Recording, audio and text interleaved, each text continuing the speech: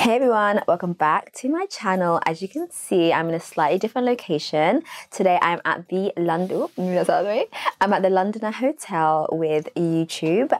They brought us here to celebrate being part of the YouTube Black cohort, and I'm so excited to be here.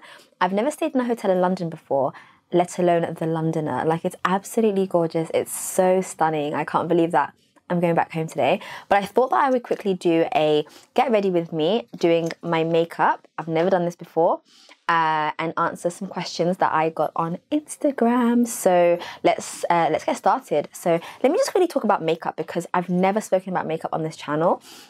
So I started wearing makeup like not very long ago, probably like in my mid-20s. I'm 31 now, probably like in my mid-20s. I bought my first product. I think it was what's that called? Concealer. I think it was a concealer. It was the first thing that I bought. And then I only wore it like here and there, like when I wanted to go out or like, you know, be a bit more fancy. And then I bought my first foundation in February this year when I was going to Dubai, because I was like, you know what, Dubai, like you have to like glam up. So I bought my first foundation. And even then I've never like worn a full like from forehead to chin foundation. Like I only kind of like cover certain areas of my face. I just don't feel like, I mean, I don't want to say I don't need it. I just don't feel like I don't feel like myself when I wear makeup. I definitely feel like an imposter. I feel like I'm not me. So when I do wear something, it's very much quite minimal, just to enhance my features, maybe like cover some dark marks or like just make my skin look a similar tone, as opposed to like changing the shape of my nose or like changing the shape of my face. That's just not really my style. I just find it more flattering. The less is more look is what I prefer. So anyway, this is like my whole collection essentially. And what I wore last night, which you'll see in the vlog, is basically like the same as what I'm going to do right now. So we have an event today, so I thought I would just go through and show you what I wear when I want to like look a little bit more glammed. What is this? What do I have in here? And yeah, so let's start. Let me just tell you what I'm going to be using, and then I can just get on with it while I ask some questions. So I use the NARS, I don't know what this is. I just, Natural Radiant Longwear Foundation. I just saw someone wear it and I thought, I just like, okay, whatever. Let's just get this. And it's in the shade Caracas. I don't think it's my shade though. I bought it online. I just looked at someone I thought was the same color as me, and I bought it. But actually, she was a bit darker than me. I think she might have lightened her photos a little bit, but it's not really my shade. But it's fine. I don't really care.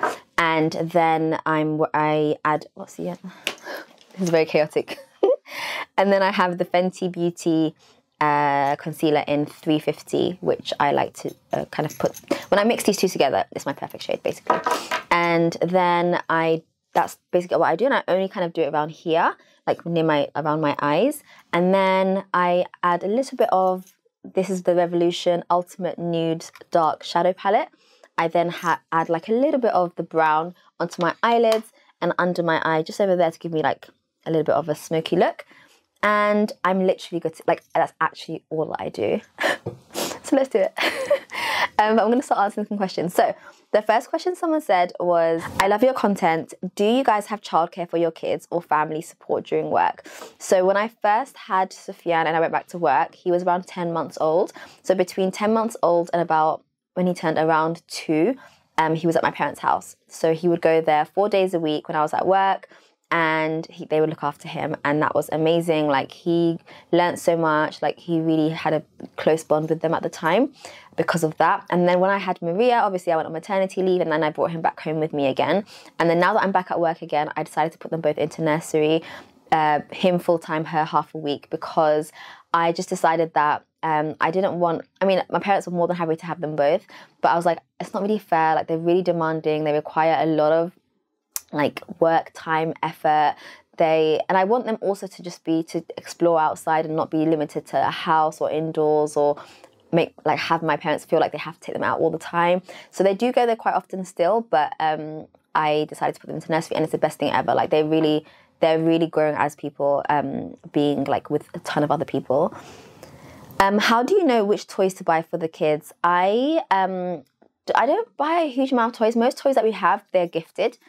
Let me just put some of this on. I literally just go like this, like, oh, one little squish, and oh, one little squish. This is not a makeup tutorial, by the way. This is very much a, this is what Amina does. I can do what I'm going to show you now in 2 minutes, and it makes a huge difference on my face. And I just get a beauty blender, and I just go dab, dab, dab. Let me take this off, because otherwise it's going to be very annoying.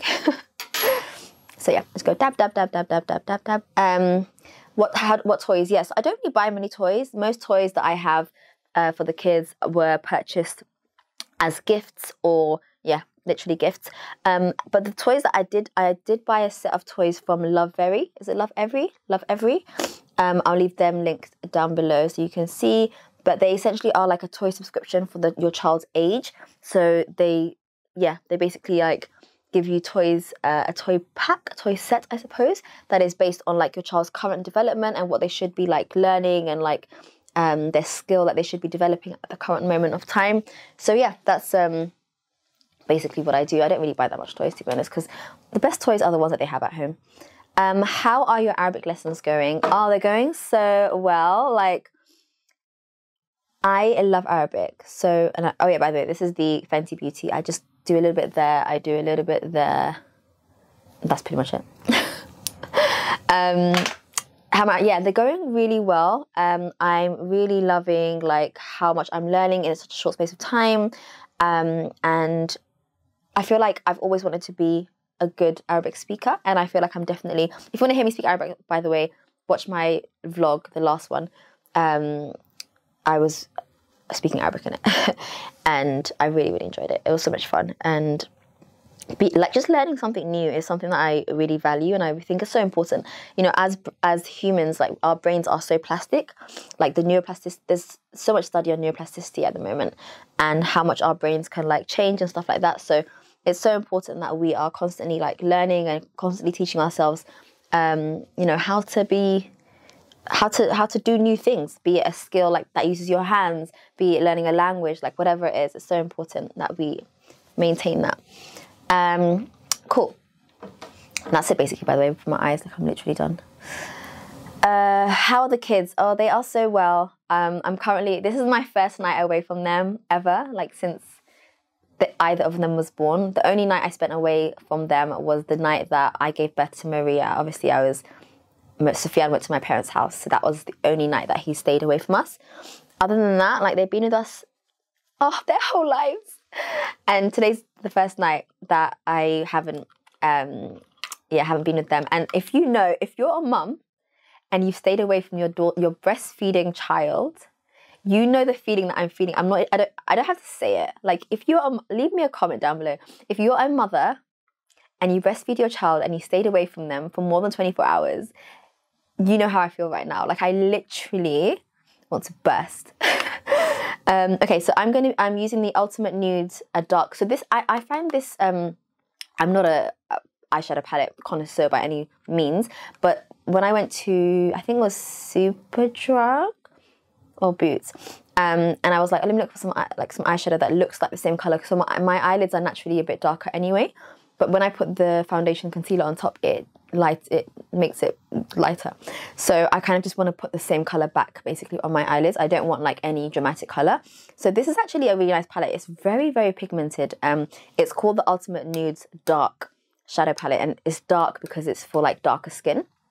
And I basically just use the 2 shades like down there at the bottom, those 2, and I just go do-do-doom, do-do-doom, do-do-doom, do-do-doom, tap.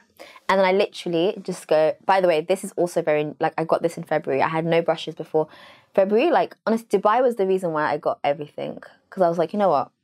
I'm going to go to Dubai. I can't, like, not look decent. Yeah, so I literally go like that. I just go, do-do-do-do, boom, boom, boom. And I'm basically just putting the same colour that was on my lids before, but on my, like, yeah, back again. And then the thing that I find like makes it look really nice for me is I just put some under my eyelid, like just underneath it basically. So I just go like that under my eyelid, and I find that it makes me look a little bit more like smoky. Probably can't see the detail there, but yeah, It makes me look really smoky. Yes, the kids are doing well. How old are you? I'm 31. I turned 31 in May.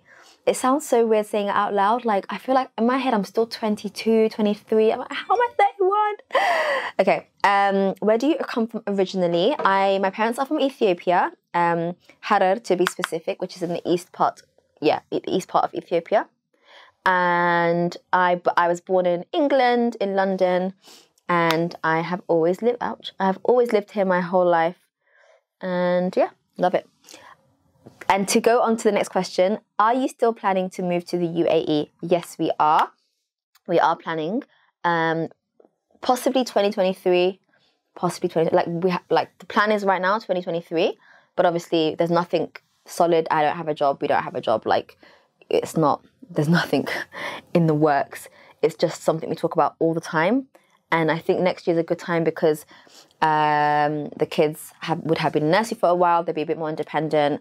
They're older. Like, they've experienced being away from us. They can easily like have a nanny or like be in nursery or, you know, be looked after because we're going to be working. The page doctor is at a good position now, so we can kind of be a bit more flexible with like how we work and things like that. We're still deciding whether we want to go with a job, so, you know, with an employer, and obviously have everything sponsored for us, like healthcare, travel, like the move, or if you want to go without a job, so with the page doctor.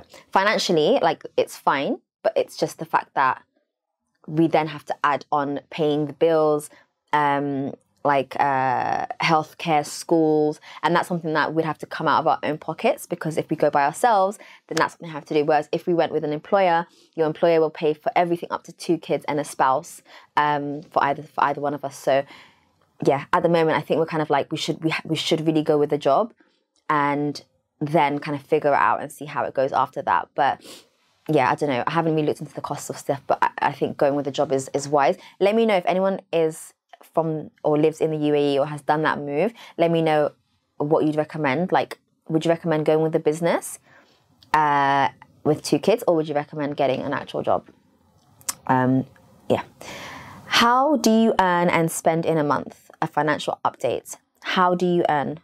Okay, how I earn, I guess at the moment I don't have like a 9 to 5. I have my own business, so I make money from the business and I take a salary from that business, like a set salary every month. And then I have 2 businesses. So I have the page doctor is one, and then I have my own like social media stuff. So I take a salary from just one of them. And then I have a ton of other like collaborations, sponsorships, stuff like that. But from all of that, I only take like a very small salary. And then if you're in this field, you'll understand. I take a very small salary, and then at the end of the accounting year, I do dividends and take another bit from there and pay less tax. Do you miss teaching? No. I'm joking. I don't miss it because I teach all the time. Like, I definitely don't miss classroom teaching. Definitely don't miss that. Like, that wasn't for me in the sense that, how can I explain it? I find that the working conditions in the UK for many careers, nurses, doctors, teachers, like, is actually quite shameful and something that we shouldn't be proud of. And I think being a teacher in the UK is a struggle. And I've spoken to teachers that have like gone to other countries like Singapore. I know one guy, he was a teacher at my old school, and then he went to, I think, was it Singapore? It must have been, yeah, it was Singapore. He went to Singapore, and he was like, it's not that it's easier. The teaching is still the teaching. It's just that your classroom size might be 15 rather than 32. Your teaching hours might be less. The requirements of you are less. So it's not that it's easier in the sense that like teaching is easier. It's just that the conditions are better. The pay is better. The tax is less. Like it's what comes with it. So the teaching, do I miss the teaching itself? I teach all the time. Like, I'm literally teaching on YouTube every day. So I don't miss it because I always do it. But do I miss the classroom teaching? 100% no. Would I go back to teaching? Yeah. Like, if I felt like I wanted to go back to a school and teach, I definitely would. I'm not saying no, but I think I'd be a bit more pickier as to like my roles, what I do, what I don't do, like my hours. I probably wouldn't do 5 days a week if I went back to teaching again. I just find I just find that my impact can be so much greater by doing something else. I also want to, I really want to, I did a bit of university lecturing at one point as well. And I really want to go back there. So I might try to get a university job as well. Okay, so pregnant and starting a PhD. Any tips on how to manage? Oh, I wasn't pregnant during my PhD, so I can't tell you. But I would say I don't know what field you're in, but just be careful. Like, obviously be careful. Like, if you're working in a lab, be aware of like what you're surrounded by, fumes, like chemicals, things like that. In terms of managing, it should be, I mean, if you're pregnant, it should be okay. You can just take more time, like resting, sit down. Just make sure that your supervisor is aware. I would say not to hide it for too long. Like, wait until you're past like 3 months or whatever, 4 months, and then you can inform your supervisor and say, like, this is the situation. I don't perceive it changing anything for now. But if you said you're starting a PhD, that means that you're going to take a year out, I suppose. That might be an issue. So speak to your supervisor, because I think, if I'm not mistaken, maternity leaves are not accounted for PhD stipends. So it might mean that you take a year out, but you're unpaid completely. And also, yeah, double check things, because I'm not 100% sure. How did you meet your husband? I met him online. Do you want more kids? I don't know is the answer to that question. Yes and no. Yes, I would, in the ideal world, like if money, time, career, like all of those things were of space, like house, you know, if all those things were of no object, like, you know, they didn't exist, then I would have like 10 kids. Like, honestly, I loved my pregnancy. I loved my labor. Like, I would genuinely have 10 kids. But, and I also love big families. I've got there's 5 siblings in my family, and then my parents, so 7 of us. And I feel like we were such a small family, like even with 7 of us. Now looking at it, like one of us, my brother's here, my sister's there, like all over the place. And I feel like we're so small. Whereas like, imagine if it was like 10 of us on Eid days and everything, like it would be so lovely. Oh, by the way, I'm done. That's all I do. This is the e.l.f. Putty blush. And it's in, I don't know what it was in. I saw in Fiji. It's in Fiji. Again, I don't know if this is a good one for me. I literally saw one girl's makeup tutorial and I felt like we were the same colour. I got this because this is what she used, and I got the foundation, and neither of them are my skin tone, which means she's not that skin tone. But yeah, that's my fault for trusting someone online. That's it. Literally, I just put some blush on with the same beauty blender, and I'm good to go, guys. That's literally all I do. Yeah. What was I gonna say? What was I saying? More kids, yes. So yes, I do. Like I said, I love a big family, but I just feel like it doesn't necessarily align with what I want in life. Like, I really want to be able to like get up and go, and having 10 kids and dragging them all along is probably not going to be very conducive to that lifestyle. But I also feel like I love a big family, and like thinking 20, 30 years from now, and it's just like me and my 2 kids, that sounds a bit sad. Like it just feels sad to me. Whereas I feel like if there were 5, 6 of us, I don't know, I like that. So not now, I think not now, like maybe in a year's time, because I'm 31 now, so I'm like, okay, maybe in a year's or 2 years time, when I'm like 33, I'll think about it again, and then before 35, maybe 1 or 2. But we'll see, you never know. You're very educated, thank you. How do you have so much energy and ability to focus as a working mom? I don't know. I would honestly say that a lot of my productivity and a lot of my like time management, all those things that you guys always commend me for, comes from like my mum. She was not necessarily like a career. She didn't have like a career or whatever, but her discipline and like her like everything that she did was very much productivity, time management, doing whatever she could to teach us in whatever way possible, even though her English wasn't the best, and she came to this country like not knowing English and things like that, like not that well. But seeing like that discipline and that motivation and like how she does things till today is, I guess, where I get that from. She goes to the gym like every single morning at 5, 6 a.m. before she, you know, comes to the kitchen, cooks and cleans. And like that discipline is, I think, where I've got the energy from. She's never really drunk coffee. She hasn't, like, you know, the same as me. And I think like all of that, I genuinely think the older I get, the more I feel like I'm quite similar to my mum. And even my husband says to me, he's like, you're just like your mum. Like, as in like, in a good way, in a good and annoying way. Like, we're both very annoying when we want to be, because we're very much like, go, go, go.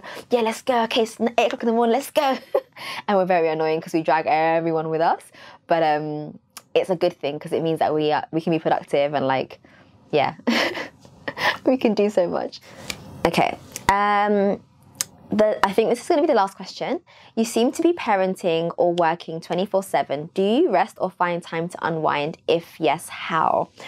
Oh, this is a good question. You know what? On my YouTube video the other day, the one about productively relaxing, someone was like, chill out. Like, you're literally always working. Da, da, da, da. And I was like, I'm literally not. I'm in a hotel right now. Like, what are you talking about?